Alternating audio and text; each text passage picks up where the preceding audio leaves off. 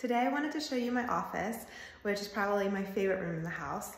And in particular, I wanted to show you how I file all my documents and put things away. As you can see, a typical kind of like file system, file cabinet wouldn't really be in keeping with the theme of this room. And so instead, I bought this piece here at an antique mall, and I converted it into something that would work for me. So first of all, there was no door in the middle, and I really wanted that because I wanted to hide my printer away. So we made this with hinges, swing, and added a little piece of wood and cut a hole in the back for the cord. And so this is where I keep my printer paper. All of my stationery goes up there, including my stamps. And then on this side is where I keep all of my files. So I have one binder each for home stuff, for work stuff, and for life admin.